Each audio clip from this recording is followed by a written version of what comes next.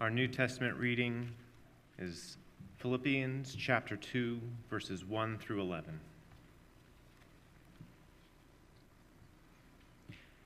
So, if there is any encouragement in Christ, any comfort from love, any participation in the Spirit, any affection and sympathy, complete my joy by being of the same mind, having the same love, being in full accord and of one mind. Do nothing from rivalry or conceit, but in humility count others more significant than yourselves. Let each of you look not only to his own interests, but also to the interests of others. Have this mind among yourselves, which is yours in Christ Jesus, who, though he was in the form of God, did not count equality with God a thing to be grasped, but made himself nothing, taking the form of a servant, being born in the likeness of men, and being found in human form, he humbled himself by becoming obedient to the point of death, even death on a cross. Therefore, God has highly exalted him and bestowed on him the name that is above every name, so that at the name of Jesus every knee should bow in heaven and on earth and under the earth, and every tongue confess that Jesus Christ is Lord, to the glory of God the Father. Let's now turn to our Old Testament reading for our sermon, Ruth chapter 3. Then Naomi, her mother-in-law, said to her, "My daughter, should I not seek rest for you, that it may be well with you? Is not Boaz our relative, with whose young women you were? See, he is winnowing barley tonight at the threshing floor. Wash, therefore, and anoint yourself, and put on your cloak, and go down to the threshing floor. But do not make yourself known to the man until he has finished eating and drinking. But when he lies down, observe the place where he lies. Then go and uncover his feet and lie down, and he will tell you what to do." And she replied, "All that you say, I will do." So she went down to the threshing floor and did just as her mother-in-law had commanded her. And when Boaz had eaten and drunk and his heart was merry, he went to lie down at the end of the heap of grain. Then she came softly and uncovered his feet and lay down. At midnight the man was startled and turned over, and behold, a woman lay at his feet. He said, "Who are you?" And she answered, "I am Ruth, your servant. Spread your wings over your servant, for you are a redeemer."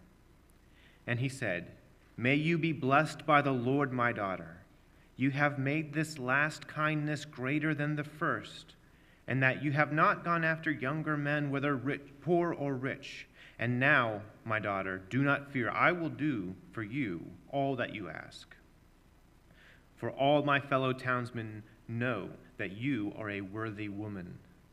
And now it is true that I am a redeemer, yet there is a redeemer nearer than I. Remain tonight, and in the morning, if he will redeem you, good, let him do it. But if he is not willing to redeem you, then as the Lord lives, I will redeem you. Lie down until the morning." So she lay at his feet until morning, but arose before one could recognize another, and he said, "Let it not be known that the woman came to the threshing floor." And he said, "Bring the garment you are wearing and hold it out." So she held it, and he measured out 6 measures of barley and put it on her. Then she went into the city. And when she came to her mother-in-law, she said, How did you fare, my daughter?" Then she told her all that the man had done for her, saying, "These 6 measures of barley he gave to me, for he said to me, 'You must not go back empty-handed to your mother-in-law.'" She replied, "Wait, my daughter, until you learn how the matter turns out, for the man will not rest, but will settle the matter today." Let's go to the Lord in prayer. Lord, we pray for these words of your scripture, inspired by your Spirit, to be made clear in our minds, that they would show us your truth, that we would have greater understanding, that we would have a greater marvel of you, your work, and the work of Jesus Christ. We pray these things in his name. Amen. Up to this point, we have seen Ruth and Naomi come from the land of Moab.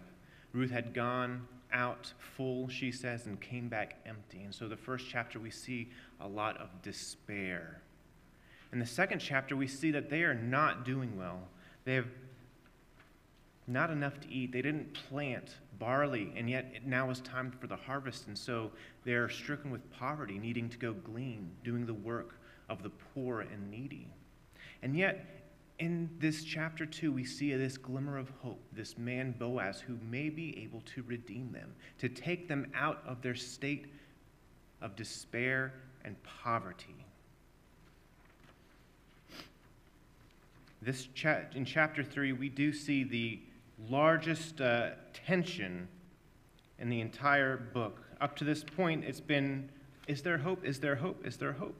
And then we see this enormous amount of tension kind of building up, and we don't know exactly when we start this chapter, is this the way things are really going to go? I thought this was a nice family-friendly story. What is going on? What is Naomi telling Ruth to go and do? We can see that it's kind of a bad beginning. Naomi is telling her, she says, "My daughter, should I not seek rest for you, that it may be well with you? Is not Boaz our relative, with whose young women you were?" These are these qualifications, saying she is justifying what she's about to tell her to do. Shouldn't I seek your welfare? Shouldn't I do something good for you? Shouldn't I love my daughter-in-law? It's right for me to tell you to go and do this because it's for your good. In fact, it's right because Boaz ought to marry you anyway. He's a redeemer. And she's giving all of these qualifications. She's justifying what she's about to say. And yet, what is it that she says to do? She says, "See, he is winnowing barley tonight at the threshing floor."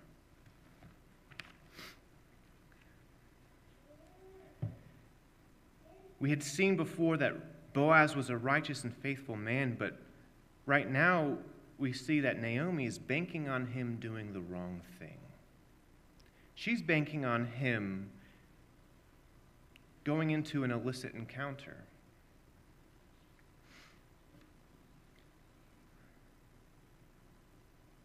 Their hope for a redeemer is resting on this man Boaz, and yet she's putting everything at risk. Why not move things along? Why not do what God wants me to be happy, doesn't he?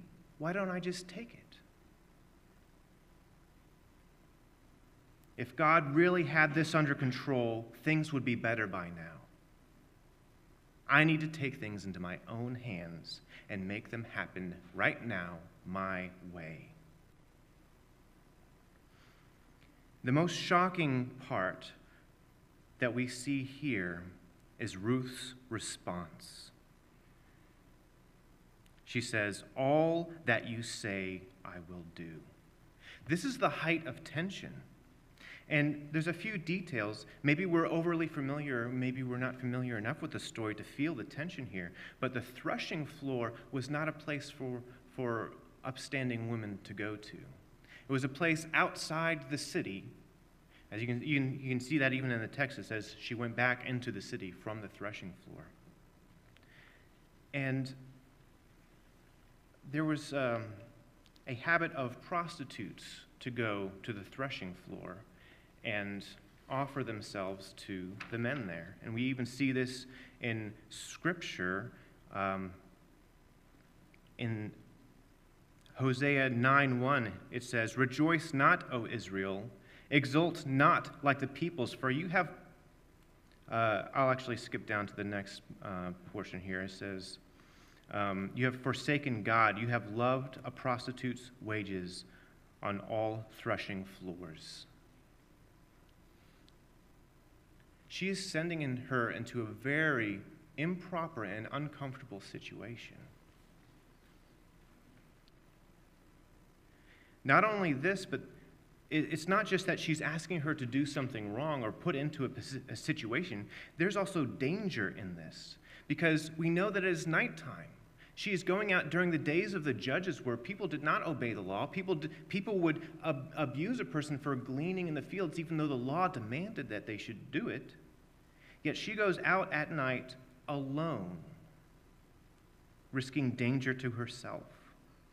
And then what if she goes and this man, Boaz, is insulted by her being there? What if he rejects her? What if somebody else sees her going there and assumes that she is doing this wrong thing? Then her reputation is shot. What will they have then? They had a hope of a redeemer. And yet all of this danger and risk is piling up.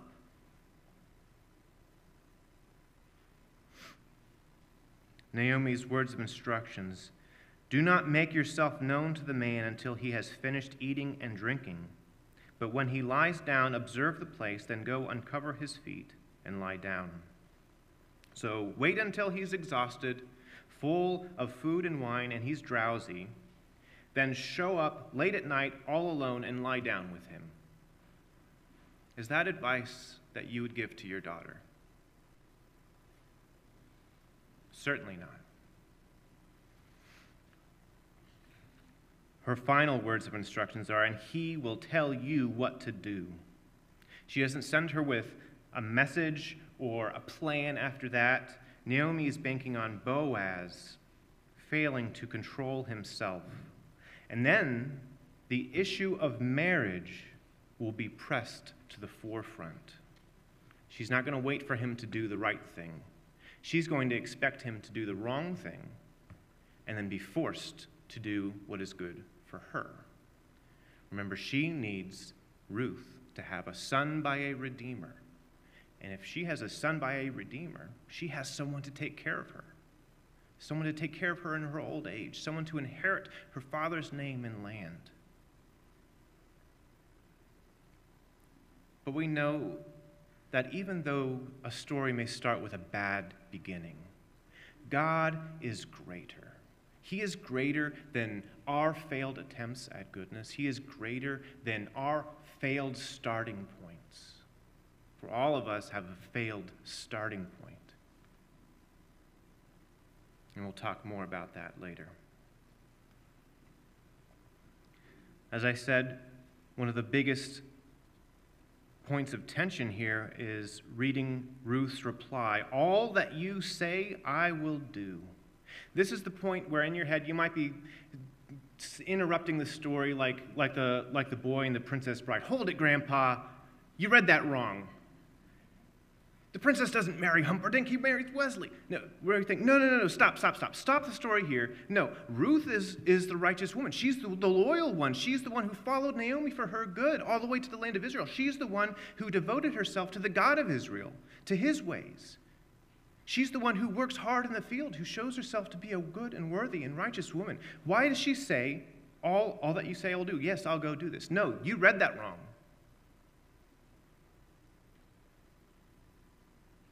There's a further backstory that adds to this tension as well, because Ruth, as a Moabite woman, Israel doesn't have a good history with Moabite women.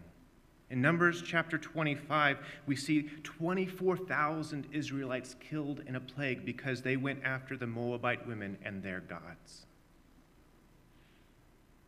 It's not a good starting point for Ruth, coming from Moab. And further from that, the very people of Moab come from Lot.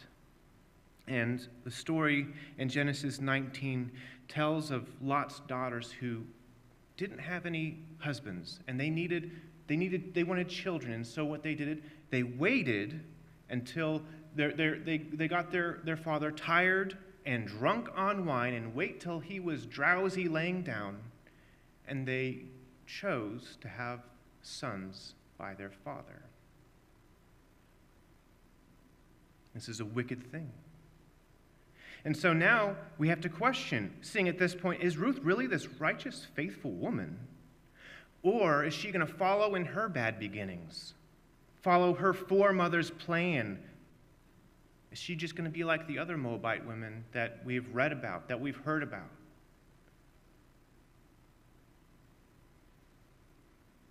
The next section, verses 6 through 9, we see that Ruth does do all that her mother says, but she does all and more. It continues, and she did just as her mother-in-law had commanded her. That just continues the shock factor. What do you mean she did it? What do you mean she went through with it? She waited until Boaz had eaten and drunk his fill, and his heart was merry. That's not an indication of drunkenness. It has a range of meaning for the heart to be merry with wine. But we see that in men of righteousness. We see many men who have had a little bit of wine, and their heart is merry. But then there are also kings and of pagan nations who it says their heart is merry, and it's very clear indication that they are, in fact, drunk. But we can see and assume that as we've seen Boaz's character in the previous chapter, and as we'll see his character and how he responds coming up, that he is not drunk on wine, but he is tired after a long day of work, and his heart is merry. It says, he went to lie down at the end of his heap of grain. And this is, as I said, the threshing floor just outside of town. This is a semi-public area. Not everybody's going there because it's out of the city, but everybody who has harvested their grain would take it out there and separate the grain from the chaff. And that's where they would get it. That's where they would do it. That's where they would get it done. There may be other people present, but he is in his own area with his own grain, and he is lying down on the floor to sleep for the night. And what he would do is, the dress of the Israelites, they'd have a tunic that they're wearing, just kind of their normal working clothes, and then their outer garment would be a cloak over them. And when they go to sleep, they'd use that cloak as a blanket. Not just when they're out and about, but that's their standard blanket that they would use. And so he takes his overcloak off, and he will lie down, and that is his blanket. And the text says, she came softly and uncovered his feet and lay down. So she would take that blanket that he would wear as a cloak and reveal his feet to the cold night air, and she lay down there at his feet. In verse 9, he is startled awake, probably by the cool air hitting his feet, and he says, who are you? This is our first indication that things are not quite going as Naomi has planned. Because he would know what sort of implications are present in this sort of situation. And he is not content with an anonymous encounter, an immoral encounter. Actually, like his forefather Judah, we won't go into that account either. But he says, who are you? And Ruth responds, I am Ruth, your servant. See, Naomi says, wait for his instructions, but he doesn't give instructions. He demands to know who this is. Who is present with me? And she says, Ruth, your servant. Spread your wings over your servant, for you are a redeemer. She's calling back the very words that he spoke to her in chapter 2. In chapter 2, verse 13, he's praising her for the great things that she has done for Naomi. You came all the way back with Naomi here to the land of Israel, to people that are not your people, to a God that you did not know before. And he said, you have comforted, yes, and he says, the wings of the Lord be over you. Be covered with his wings, to be protected by him, to be sheltered by him. And she says to him, you do it. You be the blessing that you've called upon me. You called the Lord to bless me. So you spread your wings over me. There's actually a double meaning, almost a pun here in the word wings, because it's not just the wings of a bird that would shelter her young chicks, but the word wing could also mean the corner of the cloak, to spread the cloak over. And we see this in Ezekiel 16:8. This is the Lord speaking to Israel. When I passed by you again and saw you, behold, you were at the age for love, and I spread the corner of my garment, the same word for wing, over you and covered your nakedness. I made my vow to you and entered into a covenant with you, declares the Lord your God, and you became mine. This was an idiom, a way of speaking of marriage. To spread your wing over, to spread your garment over, was to enter into a marriage covenant. And so she's not going to him with an indecent proposal. She's going into him with a marriage proposal. She also speaks of herself, I am Ruth, your servant. These are the same words that she spoke to him when he was blessing her. She says, you have been kind to your servant, though I am not your servant. This is two things. She has affirmed her status as his servant because of how well he has treated her. But the word she uses here for servant in this instance was a maidservant when eligible for marriage.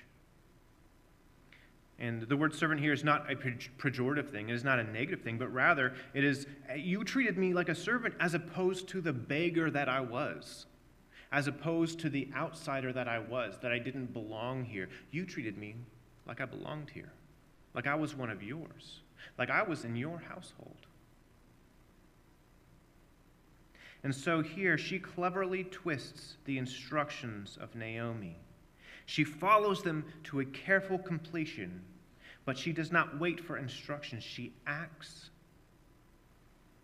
in a righteous manner, a plan that had a bad beginning,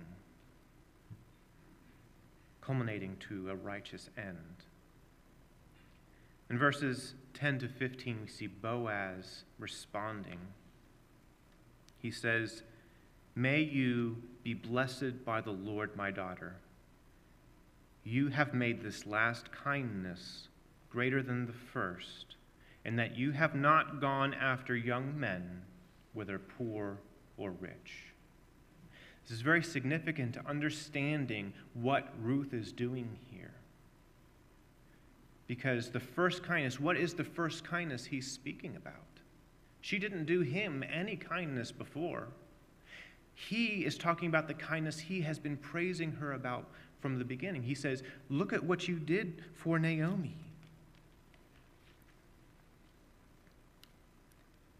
In chapter 2, he says, you have found favor in my eyes because of all that you have done for your mother-in-law since the death of your husband. It has been fully told to me how you left father and mother and your native land and came to the people that you did not know before. The Lord repay you for what you have done. The first kindness was her kindness to Naomi. And so this second kindness is also her kindness to Naomi. He says, you didn't go after any other man, any young man, whether poor or rich. He's affirming that you could have married anybody and be taken care of. You could have married somebody who was younger, because Boaz is much older than her. This is not a fairy tale love story. It's a much younger woman and a much older man. You could have gone after a younger man who would take care of you. You could have married for love. You could have married somebody, even a rich man who was young. She didn't need to be there for herself. She would have been fine on her own.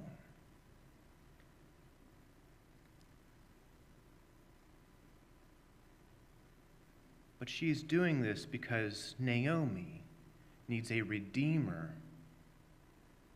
to carry on the name of Elimelech. She needs a redeemer to give a son to Ruth, and that son would be attributed to her family. Ruth didn't need that. She could marry anybody and be taken care of.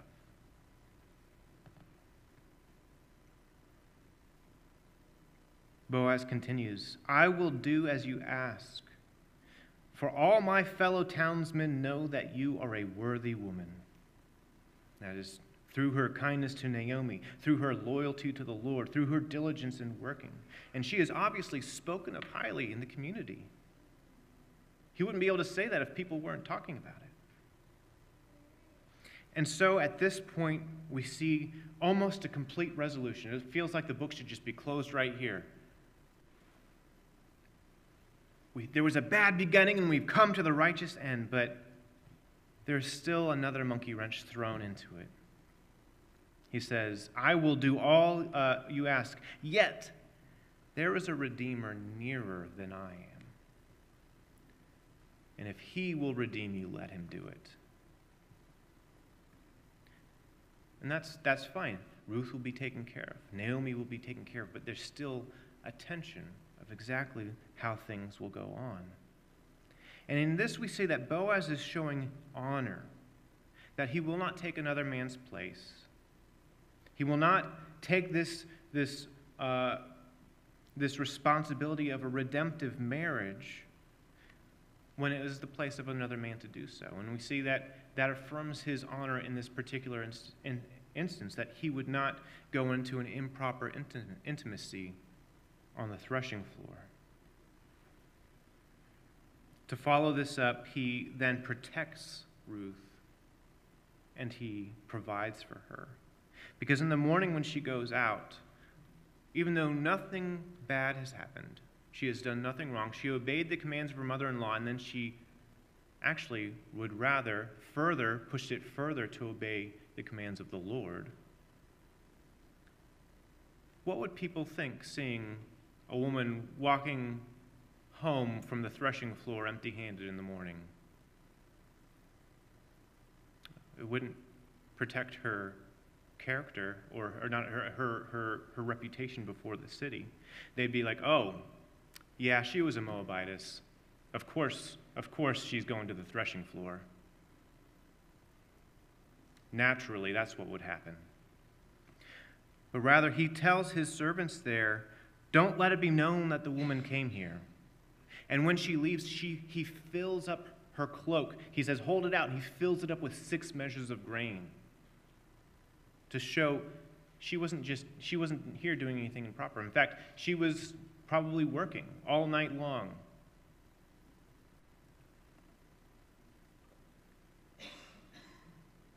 In the last scene, we see her take this grain and report back to her mother-in-law. It says, then she went into the city, and when she came to her mother-in-law, she said, how did you fare, my daughter? Then she told her all that the man had done for her, saying, these 6 measures of barley he gave to me, for he said to me, you must not go back empty-handed to your mother-in-law.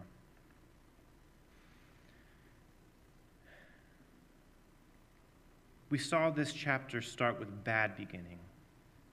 Naomi is impatiently trying to force Boaz's hand in marriage. And Ruth, the Moabite, we can see from the context of Scripture, had a bad beginning in her ancestry and where the land that she came from. And we have to admit that we also have a bad beginning. Like Ruth, we all have a common ancestor who did the wrong thing, who stumbled into sin and death. Our father Adam. It doesn't matter what land you're from, Israel or Moab, America or another country. We have one common ancestor in Adam.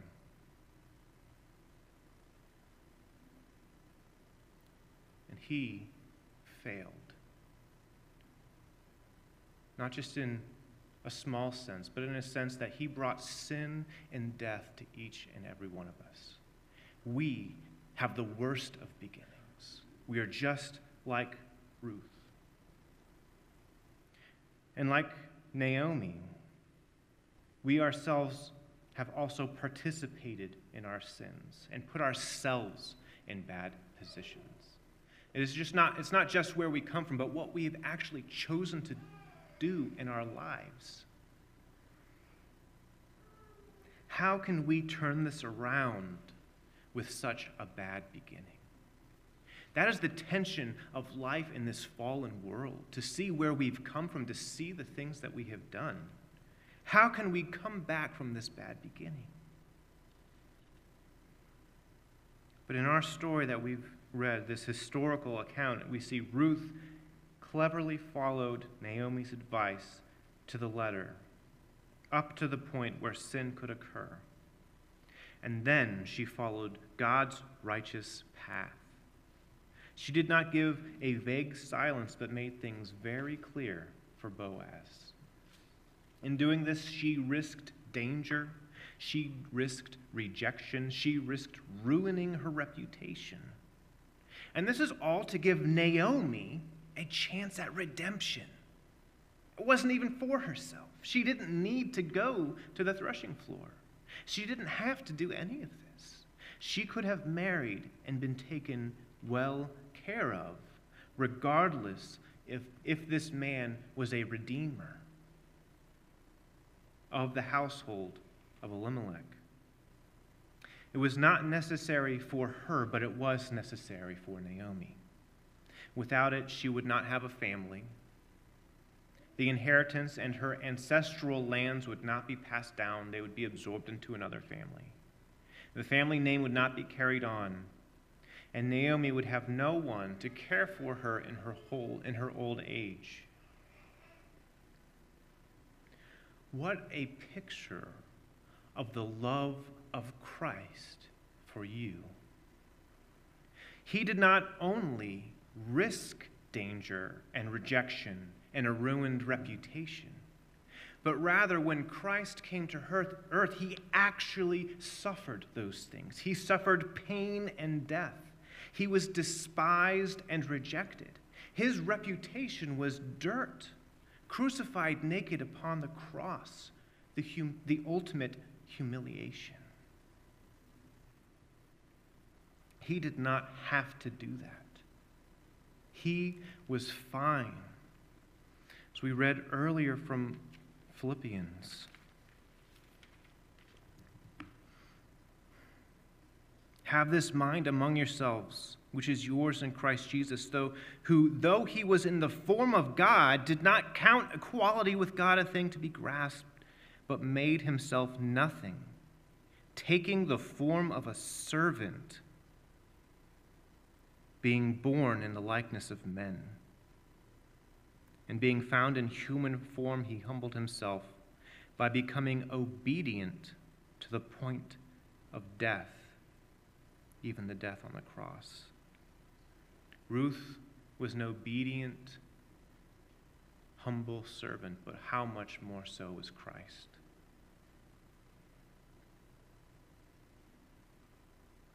He was high and lifted up, worshipped by angels, but he lowered himself out of love. It was not necessary for him to do, not necessary for him, but it was necessary for us. Christ has taken our bad beginning and turned it into a righteous end. Not that we have done what is required of us, but that he has done it on our behalf. And so the encouragement is that whatever you have done and wherever you have come from, there is no sin so great, there is no beginning so bad that Christ cannot redeem it. He will cover you with his own righteousness. Put your faith in the Lord and cling to him, and he will take you and keep you under his wings. Let's go to him in prayer.